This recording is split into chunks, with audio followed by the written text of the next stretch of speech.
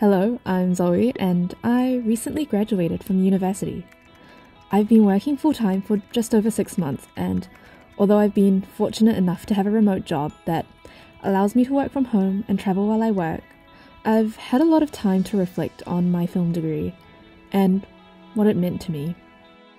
So after lots of doom scrolling, contemplation, self-doubt and hot girl walks, I decided to rebuild the relationship I had with creating videos. Tomorrow I've organised a little picnic with the girlies who are currently working full-time, and I decided to make cute Japanese cream fruit sandwiches. But first, let's gather everything we need.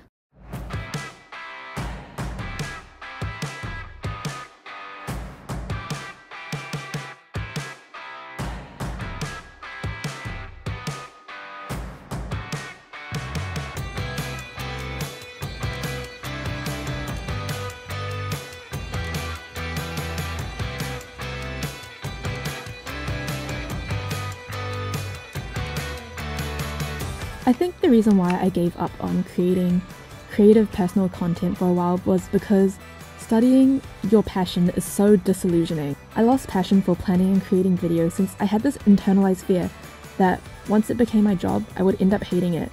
But I soon realized that this was a really negative way of thinking, and ever since I've been trying to unlearn that mindset. Secondly, in my film classes, there were so many people who were better and more passionate. My imposter syndrome just manifested into something that blocked my want to create. Now that I'm in my 20s, I've stopped comparing myself a lot more and stopped being so conscious about how I'm perceived, and I think graduating really helped with that. I was asked a lot when I started my remote job, won't you get lonely? And surprisingly, I found it quite liberating being out of sight from people I knew. Suddenly, being perceived felt like a fake concept, and now whenever I do something, I just think to myself, but who actually cares?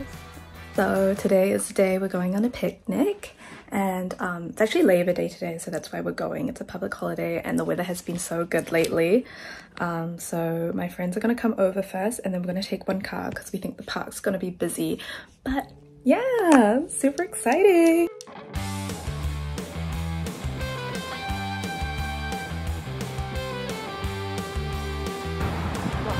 Oh, that's the part. Did you make it? No.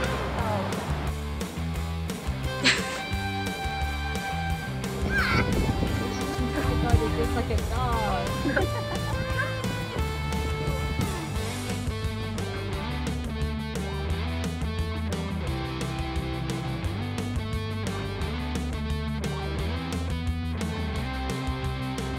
One, two, three.